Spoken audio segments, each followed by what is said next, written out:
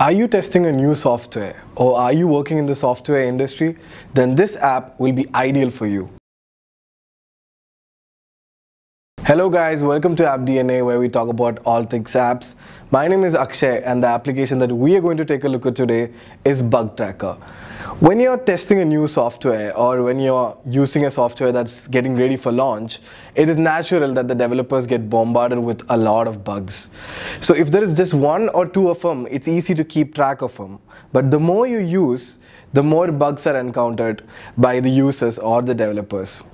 So in this scenario, you need a system in place where you'll be able to keep track of all these bugs. You should be able to record them, you should be able to change their status, and you should be also able to sort them based on your priorities. So the application that we are going to take a look at today does exactly the same. Let's take a look at the main features of this application. The application will have a form where you'll be able to name the bug, add a description about the bug, mark a deadline, sort it by priority, and even attach a screenshot about it. It will also have a report where you'll be able to change its status and also add further comments. We'll be using Zoho Creator, which is a low-code application development platform, to make the application. So without further ado, let's get started. So guys, as usual, we are at the Create Application page of Zoho Creator and we'll be creating an application from scratch. Let's name our application as Bug Tracker 101. So the first form that we are going to create will act as a database which contains information about these bugs. So we'll create a new form and we'll name the form as new bug, and we'll be dragging and dropping an auto number field to calculate the bug ID. We'll be dragging and dropping a single line field for bug title. We'll be dragging and dropping a radio field for status, and here we're going to give the three choices. Now we'll be dragging and dropping a multi-line field for comments, a drop-down field for priority. We'll be dragging and dropping an image field for screenshot, a date field for deadline, and finally an email field for developer's email. So we're done building our first form. Now it's time for us to create the next one. Form will be a developer database, and we'll be dragging and dropping the basic fields such as name and email for the same. So we're done building the basic forms. Now we'll be building two new forms, which will be the assign developer form and the change status form. So the assign developer and change status will appear as buttons on each record in the bugs report. So if you click on assign developer, a developer will be assigned, and if you click on change status, you can change the status of that particular bug. So for that, we have to create two new forms which we will be using as pop-ups in the report. So let's start by creating a new form, and we'll name it as assign. We'll be dragging and dropping a single line field for bug ID, a lookup field for the developer name, and an email field and a date field for deadline. Similarly, we'll be creating another form for change status.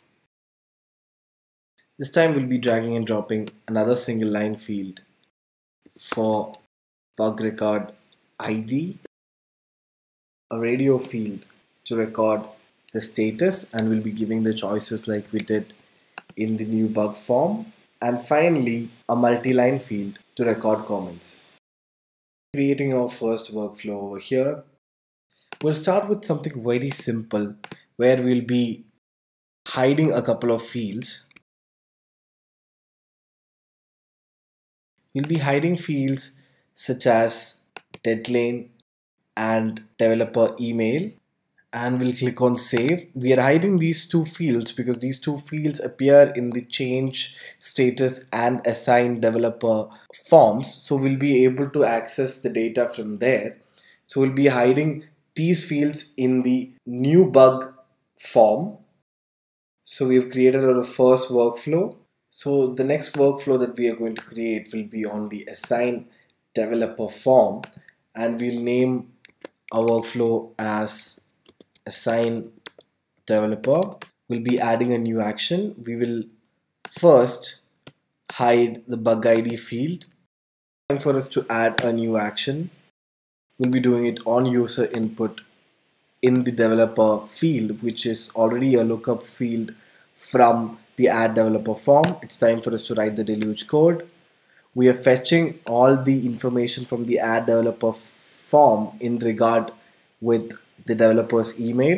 Let's click on save and save the workflow, and we have saved it. The developer gets notified each time a bug has been assigned to him. So for that, we have to set up an email function, and we'll be adding a new notification, and we'll click on send email, and we'll give admin user ID as a from address and the form field email as the to address.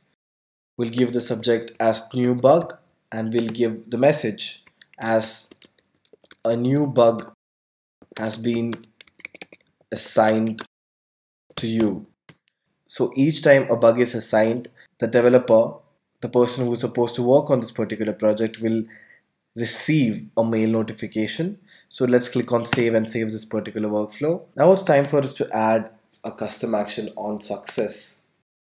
Here we are fetching all the information from the new bug form, such as bug ID, deadline, developer email, and we are also dragging and dropping an open URL deluge task so that the page reloads and the same window pop-ups. So we'll be clicking on save. Done with all the 4 custom actions in the assign developer workflow.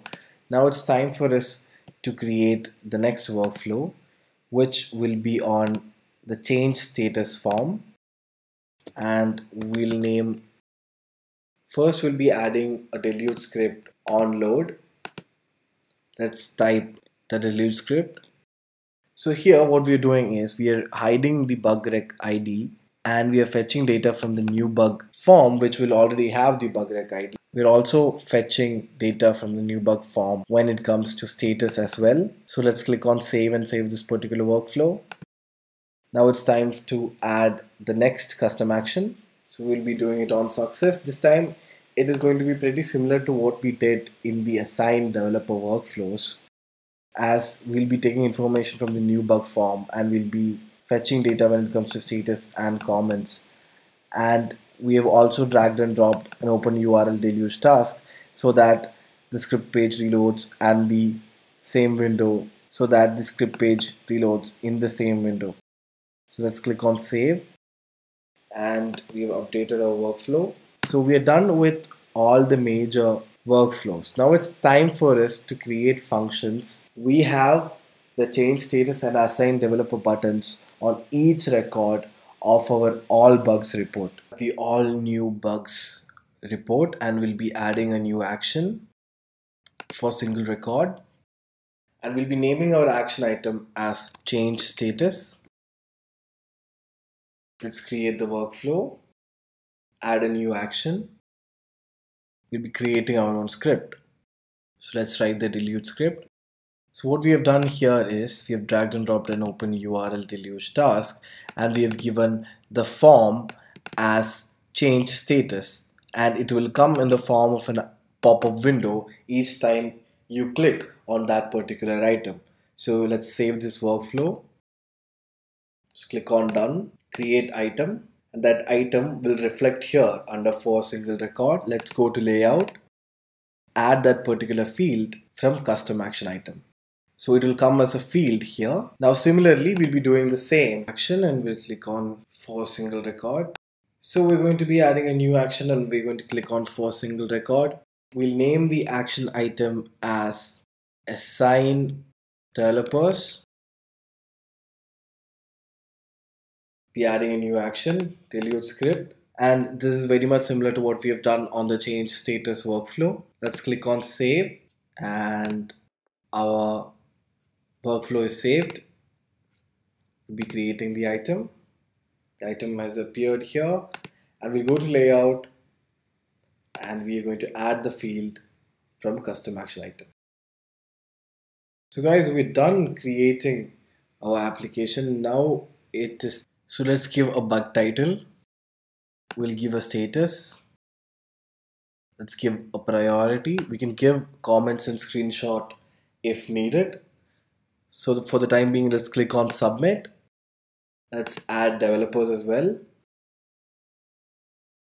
Now let's go to the all bugs report. So here we have our change status and assign developers button.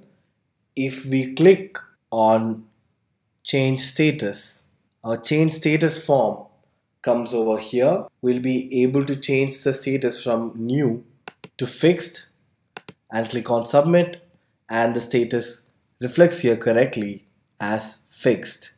Also, we can assign developers from here. Let's select the developer. The email has automatically been fetched. Let's give a deadline, and if we click on assign, we can see the deadline here and the developer has been assigned.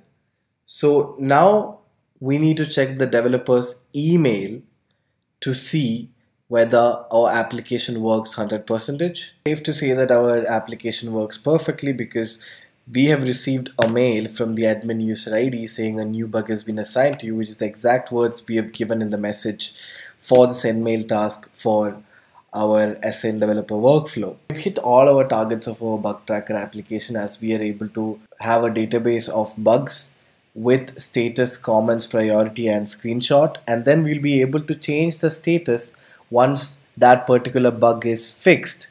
We'll also be able to assign developers, and the developers will be notified accordingly depending on the workflow that we did. To add more features, we can also give a link to this particular report in the email. Also, if you want to change the themes, it is possible with Zoho Creator. We can also export this particular report in various formats. So that's it guys, we're done with building our bug tracker application. I hope that this application will help you keep track of all the bugs and make your software much more stronger and effective.